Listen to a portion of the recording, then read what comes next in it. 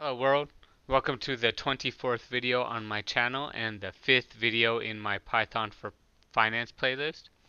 Please remember to subscribe to my channel to watch me build my own Jarvis-like digital assistant called Chain.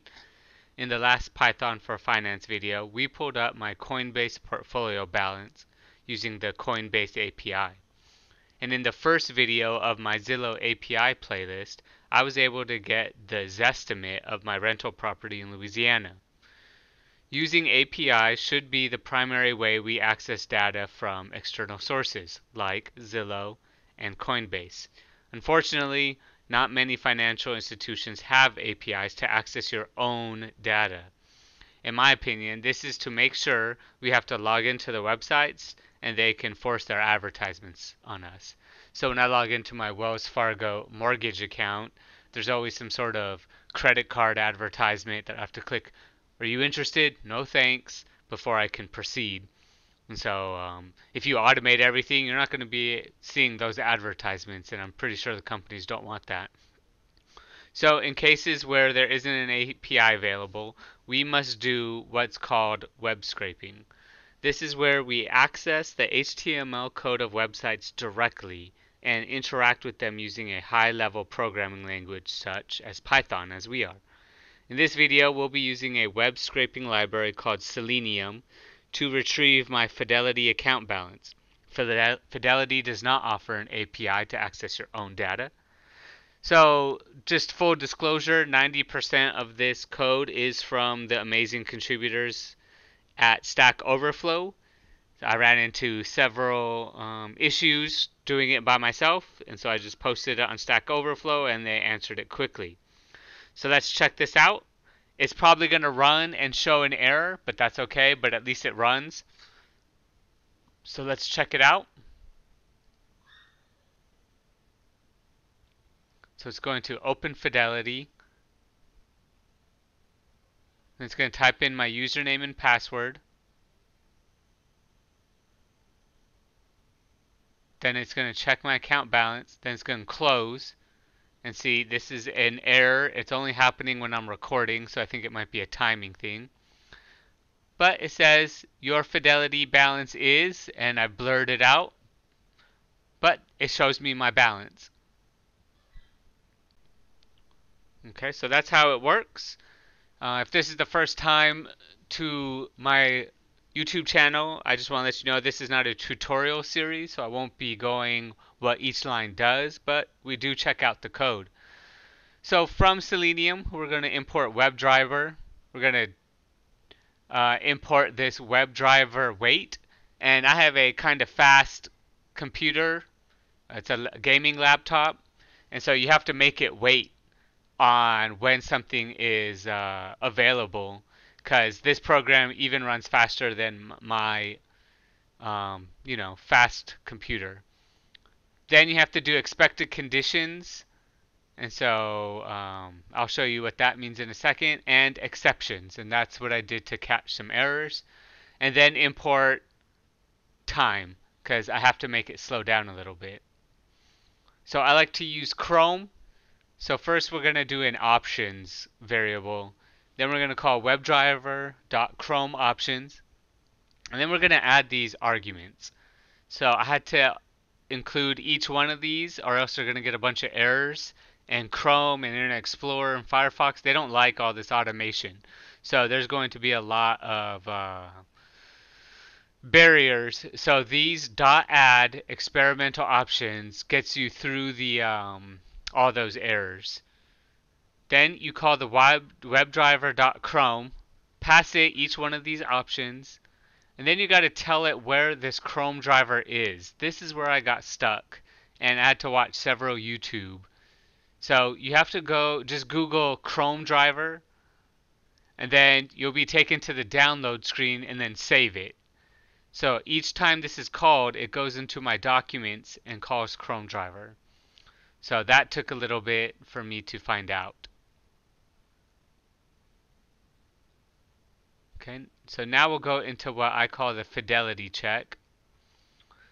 So first, you use the driver variable that we called above to get fidelity.com. And then you're going to tell it to wait until that expected condition, which is what we imported above, is clickable. So if the page is loading and it's not clickable, it's not going to do anything until it finds this right here, this user ID input. Let me show you how to do this. So whatever website you're trying to go to, so for us, we're going to fidelity.com. You right click on it and press inspect. And then it's going to pull the HTML for that. So here you can right click it, press copy, and then copy the selector. And when you do that, you can call that by CSS selector, and it's there. So then you're going to send keys, which is what Selenium calls it, and you type in my user ID, which I have blurred. Then you're going to find an element called password and send it the keys, which I blurred out my password. And so the first one, the reason why you have to do that is because you have to slow it down until it's available. But if that one's available, then the next one is, so you don't have to do the WebDriver wait each time. And then, same thing, you click on the password, find out the selector of the password block, and then the login button right here. So just right click anywhere on here, press inspect, and you'll see the HTML of this. Then you dot click, right? That's the method to tell it to click.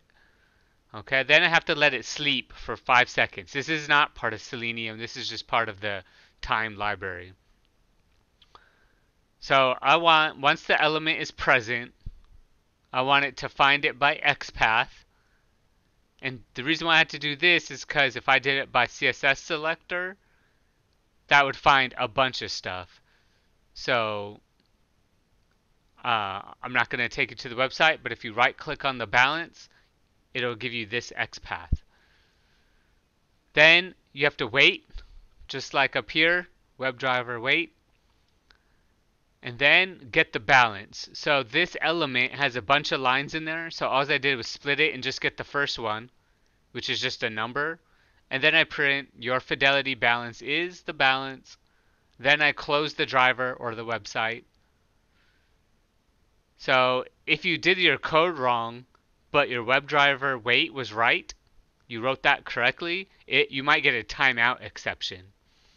So I want to tell me that the page is not loaded.